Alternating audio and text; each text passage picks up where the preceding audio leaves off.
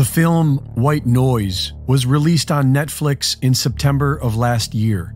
It's about a train crashing, exploding, and burning toxic chemicals off into the atmosphere, creating a major health hazard for miles around, reflecting what just happened a few weeks ago in Ohio. White Noise was even filmed in the same area, just a few miles from Ground Zero in East Palestine. Some people will call this a coincidence, but these days, believing in coincidence can cost you your life.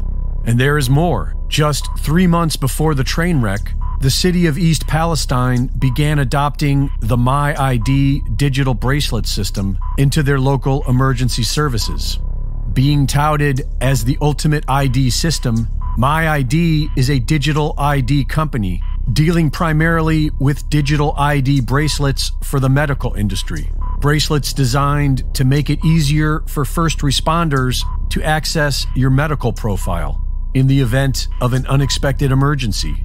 And just a week before the crash, they began handing these bracelets out to all the residents of East Palestine. Also, 2 weeks before the crash, the CDC updated their page on vinyl chloride, removing their section on how it affects children and raising the safe exposure threshold.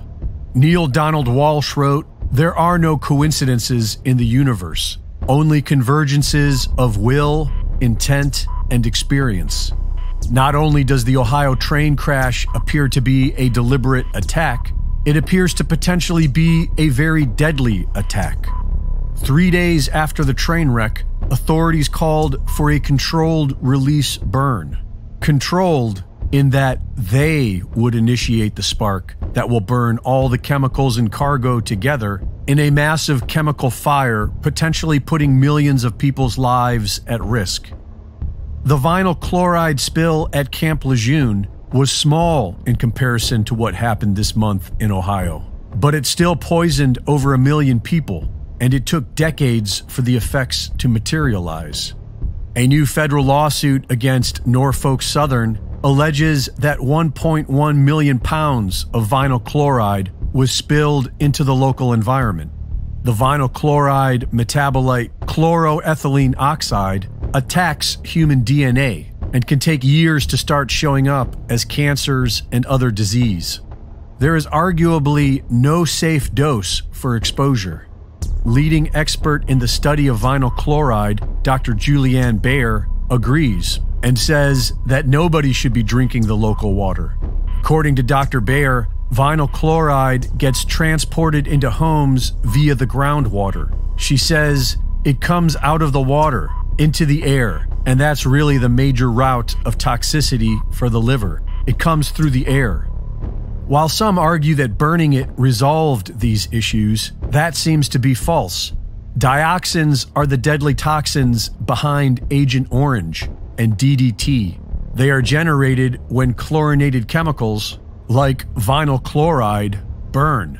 In fact, the exact reaction that happened in East Palestine when they decided to burn vinyl chloride and PVC pellets together was arguably the most efficient and deadly way of dispersing dioxins into the environment, and could equate to being one of the biggest chemical weapons attacks in history.